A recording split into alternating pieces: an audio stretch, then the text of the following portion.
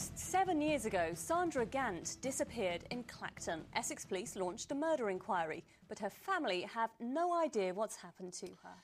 Well, tonight, two of her daughters are appearing in a documentary to appeal for any information about what's happened to their missing mum. Tom Barton has this report.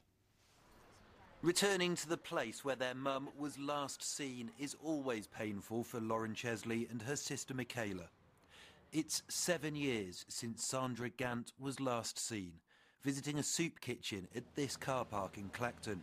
Police launched a murder inquiry and arrests were made, but no one has ever been charged and her body has never been found. It's easier if someone dies. I know obviously it's sad, but if you know they're dead and you buried them, you can grieve. But when you don't know where they are or if they are alive or dead, then you don't know how you're meant to feel or what you're meant to. Emotions are all over the place. Now, two of Sandra's daughters have taken part in a documentary to be broadcast tonight with Lorraine Kelly, called Missing Mums. It's hard that every day goes by and every year goes by and another year and another year, and it's really hard to sort of think that you may never have an answer.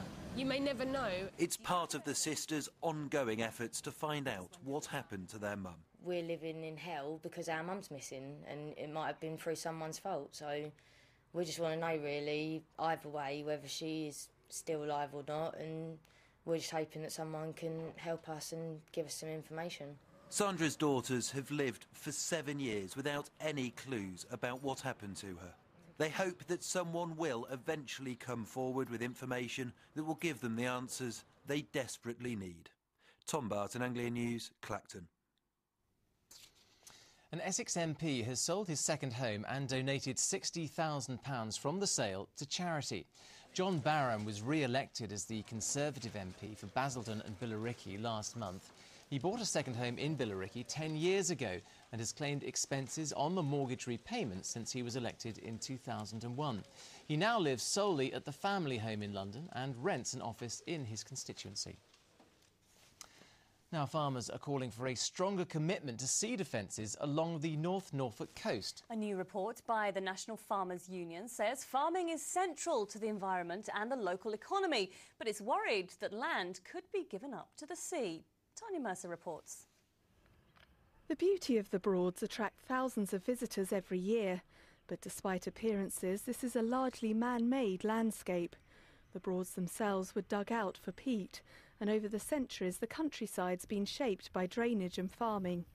Today's report from the National Farmers Union says that should continue. Richard Hurst's family has farmed on the Broads for generations. We want to ensure that sea defences are absolutely vitally important and that those defences are maintained. They've been there for hundreds of years. Let's keep them where they are. If we get an ingression of salt water into some of the Broads areas, we lose the lot. We lose it from a farming point of view, from an environmental point of view, and importantly from a tourist point of view and all the jobs that go with it. Last year, Natural England said one option for the future was to allow the sea to flood part of the Broads between Eccles and Winterton. It will only commit to supporting existing sea defences for another 50 years. In a statement, it says Natural England recognises the importance of inland and coastal defence to this area and supports the policy of holding the current coastal frontage that protects the Broads and all its assets for at least the next 50 years. Farmers, though, are looking beyond the next half-century. They say long-term investment in sea defences is vital to protect farming and the benefits that come with it. Tanya Mercer, Anglia News, Ormsby St Margaret in Norfolk. A 5-foot-tall flightless bird is on the run in Suffolk after apparently escaping from an estate. The rhea, a native of South America, has been spotted near Woodbridge and is reported to have survived in the wild for months. The RSPCA and police are aware, but residents say they're worried it'll cause an accident if it's not caught. Wetland plants grown in Norfolk are being replanted at the Olympic Park in London. 300,000 of them in all have been growing in special waterbeds near Thetford. That's been for the past few months. The process of transporting them all down to London began today. They'll be laid on riverbanks on the Olympic site to create new reed beds. It's all part of the largest new urban park in the country for a century. The Roman Catholic Cathedral in Norwich begins celebrating its centenary today with a flower festival. 180 volunteers from across East Anglia have been working on dozens of floral displays for St John's Cathedral. There's also an exhibition of wedding dresses and priests' vestments from the last 100 years. I know nothing about flowers, but I know enough to be able to admire the artistry and the hard work that goes into these displays. And they really make this building come alive. Now, two of Southend United's high-profile players are leaving as the cash-strapped club bids to trim their wage bill ahead of the new season.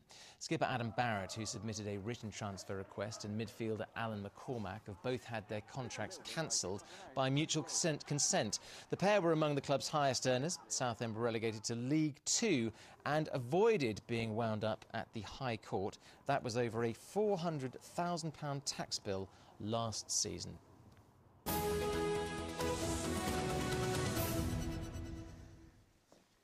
Now, the Fonz himself, Henry Winkler, tells